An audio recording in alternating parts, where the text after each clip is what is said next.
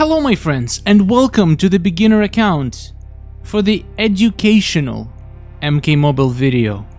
These videos usually don't get that much views, so I really appreciate you clicking into it, and if you leave a like and click the subscribe button, it's gonna be tremendous. Let's get right into it. So we're gonna talk about SHAO Kahn's tower. I changed my mind about SHAO Kahn Tower. I always thought it's nice to complete it once because you get those talent points. First of all, let's talk about what SHAO Kahn Tower is. Let's treat this video as a tutorial from the very new players to maybe intermediate players who are still maybe not diving into SHAO Kahn's Tower as much, which was me. I honestly delayed playing SHAO Kahn Tower for so long, but recently I've been grinding it because I wanted to complete it. So SHAO Kahn Tower is not that difficult. You can probably beat this tower after maybe 1 or 2 months of playing. Like, the top team is just off-balance battle with 3 fusion 7 diamond cards. It seems like it's difficult, but honestly, they don't even have any gear, and as we know, the gear in this game, that's what makes battles different. Gears and modifiers. Rarely characters. At least none of these characters are extremely dangerous and all have easy counters. Anyway, so only the first completion of the tower gives you talent points. However, and souls. I'm pretty sure you don't get souls from a second completion. Maybe you do. Actually, that's going to be learning experience for me too, because I don't think I've ever played the tower after I completed it. And it's been such a long time ago, I don't even remember. Anyway, the point is, getting 100 talent points is extremely important. As you see, my talent tree, like after I changed my talent tree recently, I had so much success. So much more success in the Sorcery Tower, and I changed my views on the good talent tree setup for the beginner players.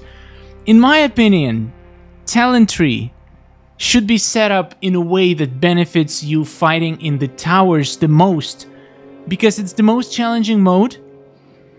And some people reset their talent tree depending on what they're doing. Like if you're grinding Faction Wars, you change your talent tree. If you're grinding Tower, you change your talent tree. I think it's too much work. I think it's not worth it. I think you should just set up your talent tree once, and then maybe just tweak it if you're stuck in some really powerful battle in the tower. Sometimes some battles would require you to change talent tree as a last resort. But other than that, I don't see the point in resetting your talent tree all the time. So I'm gonna first do a few things, and then I'm gonna show you my version of the best talent tree for beginners for beating the towers. If you're not interested in playing the towers, this is not gonna be a good setup for you. But in my opinion, if you're good at like the towers is the best game mode for you. It's the game mode where you're gonna be stuck the most. So maximizing your efficiency in towers is much more important than just generally doing better in other game modes, because you can do that by just getting better characters. Like, there is no game mode that is more challenging than towers. That's why it's very important. Anyway, so here, let's see what I'm gonna go for. 10 special 1 damage boost, critical. Oh, this is the one I actually wanted to spend. This is the one that's extremely important. Critical hit chance boost. I'm gonna max this boy out. This is what I've been spending all my tokens on. And I have 2 talent points, and we're gonna get 1 more in the end of this video from beating Battle 100, and I'm gonna show you my final version of the talent tree, which I think is the best for being efficient in the towers. Alright, so yeah, I'm gonna just stick to the same team.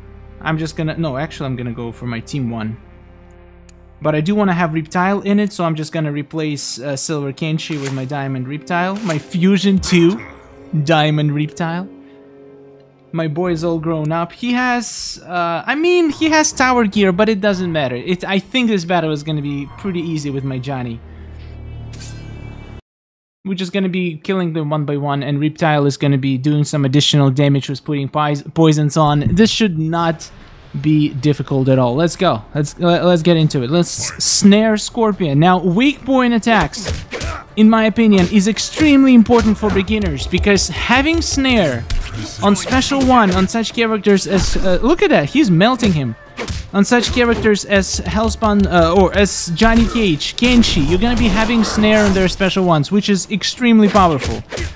Obviously, Bone Shield and Revenant won me so many battles. Like, it's purely luck-based, but it's, like, it's still, like, when everything aligns, this can give you an edge to beat the battle you couldn't beat before. So, Revenant, Bone Shield, weak point attacks are 3 the most important things. And honestly, when you don't have really powerful gear, maxing out critical hit chance can be a game changer, because, like, for example, my Johnny Cage, when he crits on his special 1, he does, like, at least double damage from what he does when he is not critting. So, it's extremely important to be able to crit. And you can get free, what is it, 5, 3, 17% critical, look at that. His hits are critical, and he just did critical special 1. It's so much free damage. It's just, when you don't have enough gear to get yourself to a decent critical hit chance, having that node, I never went for a fence tree before, and maybe this is not going to be the most efficient tree for players who have, for example, maxed tower gear and can get themselves super high critical hit chance without any problem. So if you have really powerful gear, maybe it's not the way for you. But again, this is the tutorial from like new players to maybe intermediate players. When you are close to maxing out your rare gear, that's where I think this is a really good setup. From the very start to like mid game. Alright, and we're back to Tower 1, and you still get souls and coins, but I don't think you get Shao Kahn relics. Or do you? Wait, let me beat this battle real quick. I need to make sure. Do we get Shao Kahn relics from the second run or not?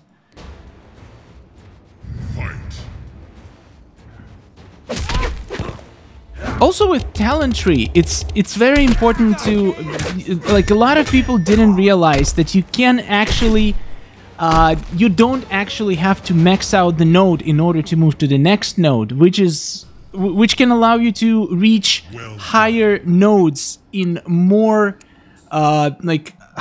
more of the higher nodes. Okay, we got 5 of this, and let's see if we get Shao Kahn relics from the second battle. Sorry, I'm scrambling around back and forth. That would be cool if I could farm Shao Kahn relics from this, because Relic Hunt is very difficult. Yeah, you do! Wow, you still get Shao Kahn relics, so I think you're gonna get like 50 of those, plus a lot from Battle 100, probably like 70. You can get around 70 relics from each run, which means, and each run takes around a month, let's just say months and a week. So you can be farming 70 Shao Kahn relics in a month. Let's say, the worst case, 50 a month, and it requires around 1300 to max out Shao Kahn. So if you never play Relic Hunt, you should be able to max out Shao Kahn in 2 years. Which sounds like a lot, but if you play Relic Hunt plus this tower, plus you get some free souls once in a while, I don't see why not. It's 3 battles, and once you beat it once, it's not gonna be a problem at all. Anyway, let's go to the talent tree and finish the setup. I've been thinking about this setup for a long time. So now I have 3 points. I can't go any further. Also, see, I have 3 nodes that have only 1 point into it, because I wanted to make sure I have enough points to reach the specific node. And this is the smartest thing you can do. Do not max out first nodes, because they're usually better nodes further into the tree. So make sure you select the path. Still, you pick the nodes that you actually want, but don't put too much into them, because there is definitely better nodes.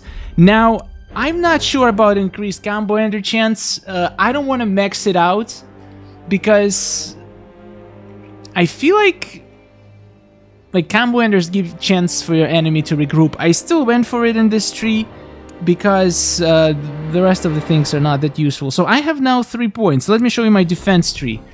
This is my defense tree. I went all in Revenant and Shinnok's teachings because those are the most important. And on support tree, I put 1 node into each and I went all in weak point attacks. Now, you can basically put these 3 points in whatever you think is going to be the most useful for you. Stun applies shield break. Since I use a lot of Johnny Cage, which can stun when they're about to take out, and I also use a lot of Hanzo Hasashi. Now, you need to think like which characters are the most powerful for you. Also, you need to keep in mind that certain nodes are more beneficial to have at level 1 than at level 5. For example, let's take a look at this one. When you only have 1 point in it, it gives you 10% chance. And 1 extra point will add 5% chance. So first point gave you entire 10%, but second point will only give you additional 5%. Now let's take a look at teamwork. You start with 2% and the next point gives you 4%, which means it's equal. Each point will give you equal value. It's not diminishing with each next node, which makes this node much more efficient. And if it's something that you considering that you might want to go for, maybe it's a better deal to spend your tokens into it. For example, in Focused, again, it doubles. So you can see that each point is going to be having... Why did I went for Focused? I have no idea. Oh my god, I'm so dumb. Focused is not very useful. I mean, it was useful in Sorcery Tower. There was a lot of resurrection characters. And I don't use special 3s nearly ever, so I guess it's not the terrible thing.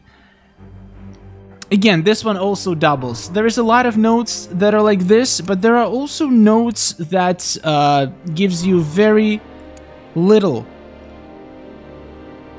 in terms of like second point. Like for example this one. First point gave you 12% less damage from special attacks, but each next point will only give you additional 2%. You can clearly see that it's not worth investing anything more than just 1 point into this. And now that I thought about it, I kind of want to go for damage, because again, since we're doing the tower setup, I want to be able to do as much damage as possible to kill the enemies before they can trigger all the crazy effects to save them. So maybe I'm gonna go for basic attack damage boost. It's not much, but I can get extra 2%. Or should I go for this? For critical damage, again, 1 point gave me 10%, and each additional one is gonna give me only 3%. But 3% is better than 1%? But I'm not gonna be critting all the time, so this is hard. This is really hard choice. Oh god. You know what? I'm gonna go for teamwork. Power is very important. It can be, again, difference between life and death. I'm going for teamwork. Even though it was nerfed recently, it's still decent.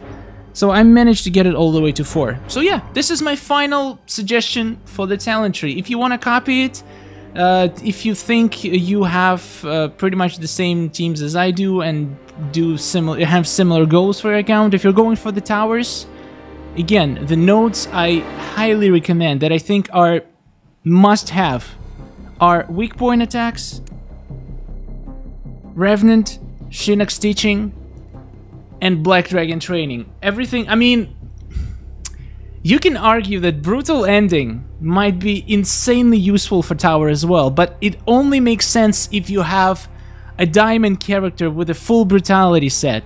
If you do, which I don't, so it's this completely useless for me.